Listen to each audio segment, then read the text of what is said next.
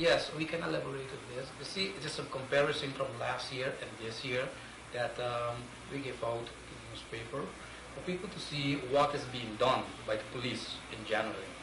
For example, the number of theft and burglary also rose slightly from 1,684 to 1,693. So the difference is not so great, not so big that you will say much about it. But even so, less, 158 compared to 184, we solved for a percentage of 9.33, which is very good. The number of other cases, mostly petty crimes handled by the juridical department, went down from 111 to 722 or 72. But the solving percentage also improved from 85% to 57.38%. The 85% is from this year or last year, and the other one is from 95. Okay, in January the number of cases went down only slightly from 2,615 to 2,628, which you see again is not so big. You know, it is very slight. While the general solving percentage decreased from 65% to 46%. So you see, it's a game, no? Like you solve here, you put a lot of attention in the petty crimes, while over there it's increasing, and then when you put more attention in the big crimes, you know, then the other one decrease. So it is a question of what the priority at that moment. The number of weapons confiscated also remained very stable, which we can say 45 compared to 48 in 95.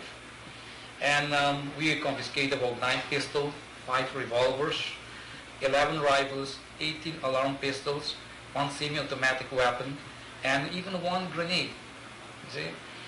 The amounts of drug-related arrests were down considerably from 182 to 101.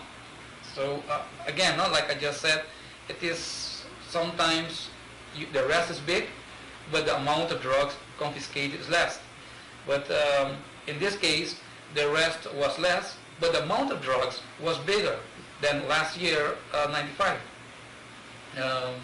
So it don't mean that, for example, you arrest a person, 3 person, and you confiscate about only 10 kilo, while you arrest 1 person who have about 100 kilo. So it is a comparison, it is not the amount of drugs you confiscated. Also, what we can say is that the drugs that were confiscated were mostly, that we get is 187 kilo of marijuana compared to 175 kilo from 95. 32 marijuana plants compared to 30 in 95. 7.9 kilos of heroin compared to 4.2 kilos in 95. And 2 LSD and 1 XTZ tablets was confiscated last year. So statistic-wise, you see it went up, but sometimes there's season where the crime go up and then it come down. But this year we had noticed that it went up a little too high. Mr. Juliet, what is done with the weapons? We know what's done with the drugs that are confiscated. Those are burned, but what are done with the weapons? The weapons, when confiscated, they will be destroyed after a while. Before we used to put bulldozers, break and dismantle all those things, what do you call it, those weapons? All those items on the weapons, we destroy them and make them not available for those culprits. Okay. Is it repeat offenders or is it mostly illegals? Well, on this island, let me start like that. On this island, there's still a lot of illegals, especially with a special unit when making special control, especially in the neighborhood of Dutch Corr, the Guard of Freedom, and KB. When the patrol of the unit, special unit reach there, you can see them run through the hills by thousands, not hundreds, by thousands. Just like, it's just really a scary scene, when you see all those kind of things. Still a lot of illegals on the island.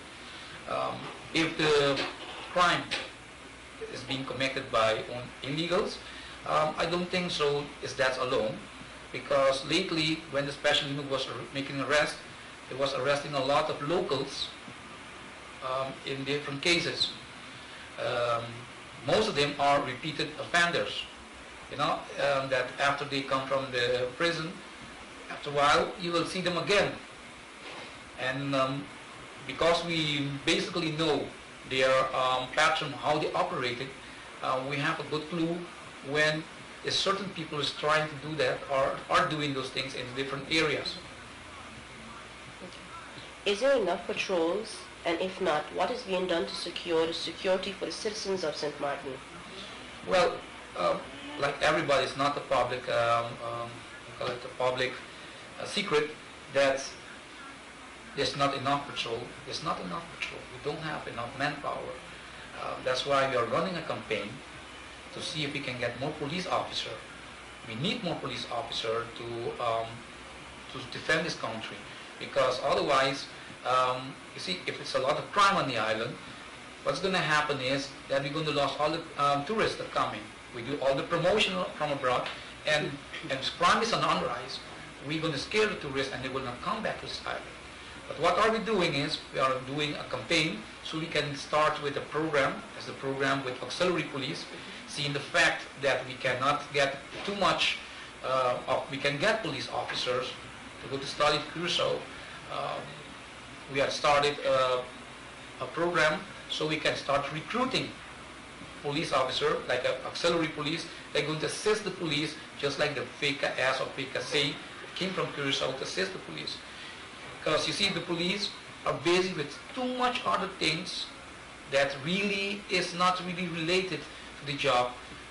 Like, for example, go to the prison, bring the prison to the court, go look for the food for the prison, make sure, go to a system for loud music, go to a system for sewage running in people's yards, and etc., etc. A lot of those things which you will see it's not direct the police job, but we have to do it. And when you have patrols doing all kind of things like that, it's a problem.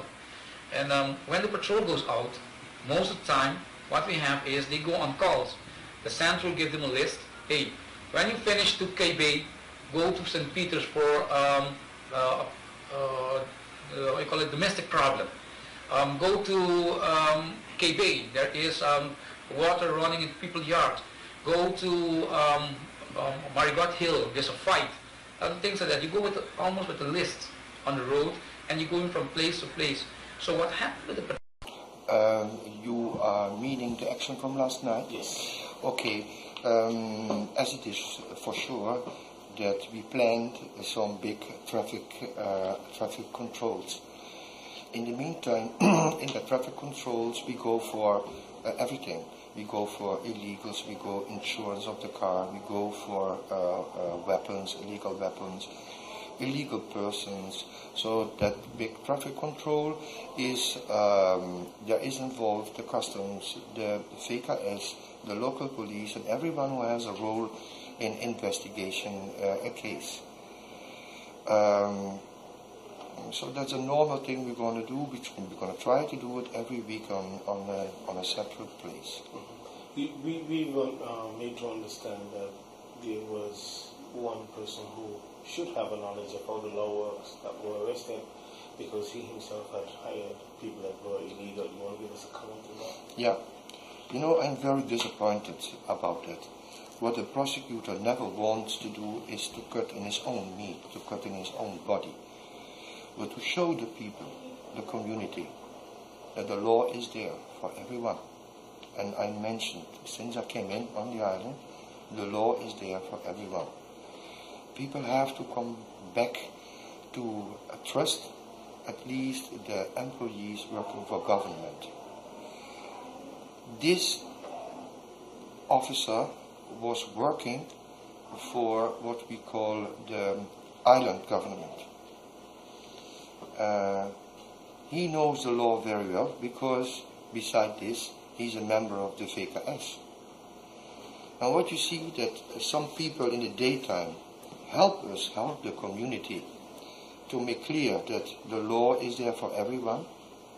In the night time, they are playing against the law. And to make sure that it is not allowed, and to make sure that whatever your position is in the community, you're breaking the law, you are part of my office. And that has to be sure.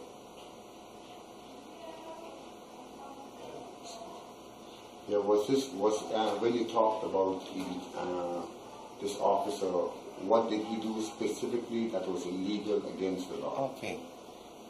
We have the law for the admission and the extradition. We call it in Dutch de toelating en landsverordening. In that law, it is not allowed to have people working for you without a permission. That is the case what happened last night. He had 3 guards, fully illegal, and they were working for him. So at least you know that those people have no working permit, and you let them work for you. There's another thing I want to mention. We have some people who don't have the possibility to get a job on the island. They are married, they have kids, they're living in poor conditions. Why our people don't have the possibility to get a chance to get a job as a security guard? What if the owner of the security company is fooling around with the law and having illegals on the job? Our own people never will get a job and never will get a chance. So it is bad from 2 sides. Bad because he is a government employee and he's breaking the law. And from a point of view of economic affairs, it's not fair to your own people to have illegals at work, and our people who are working very hard, having the struggle for life, don't have a possibility to get a job. Okay. Is there any penalty for anybody who may have a business as well, who may get into this practice? Yes, there is a penalty that for every employee you have on your business working for you, everyone can be charged for 100,000 Antillean florins. So that means in this case 3 times 100,000. It's not said that it's going to go in that way, but at least at the maximum I have a possibility to go to 100,000. And what's the minimum? The minimum is 5 guilders according to law. But be sure, I will not go for the minimum. I will show the community that we have to give a stiff reaction to those things. Especially him being a government official. That's right. And even what I mentioned, not to give your own people, our own people, a real chance to work for the money. Can he fight this in court? Say it again. Can he fight this case in court? Yes. You know, more than once I told it, especially in the program Crime and the Law. I try to explain to the people how the law works. I make a decision. I have to make a decision. But you always can complain my decision by the judge. So if you do not agree with my decision, you can go to the judge, and the judge will look at it. And the judge makes his own decision. Could be that he complains with my decision, he agrees with it, or something like that. But someone in this community has to put the first step, and that's me. That's the prosecutor. The prosecutor. Have you ever had any case thrown out? Say it again. As a prosecutor, do you ever have any case that the judge threw out of court? No, because you have two possibilities. The prosecutor has the possibility to offer him a fine to pay. And if he's not willing to pay the fine, we're going to bring the case in court. So let's see how it runs. The file comes in the afternoon. The head of immigration promised me And in the afternoon or tomorrow morning, I'm going to make my decision. But be sure, it's not a load what he's doing. Is the suspect still in police custody? Yeah. The other thing is that you have some laws. You only can questionnaire for 6 hours a person, and then you have to leave him out. If it is allowed, according to law, to put someone in custody, that would be the next step. This law, it has no possibility to put someone in custody. I just have the 6 hours for questionnaire, but that's enough for me. That's enough for me to make up my mind. Also continuing on this evening's program is an incident that took place Monday last, and that is the shooting incident in St. Peter's. The scenes are quite gross, though we often on TV see a lot of films that has similar scenes, yet we want to advise you that what you're seeing tonight is actually what took place in St. Martin. The movies are all makeup and everything, but this is real. Around 9:30, police got a call that was a shooting incident that took place around the Rome's Catholic Church in South Ward.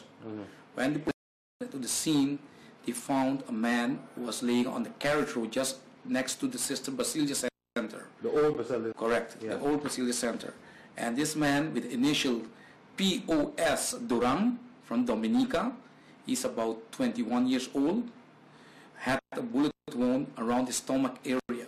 When police also find a ski mask around him, a black ski mask, which he was wearing most probably. And from people we got to know that he was involved in a shooting incident which took place in the Arrow Root Drive apartment just upstairs. So police went in that direction, and there they found 2 men.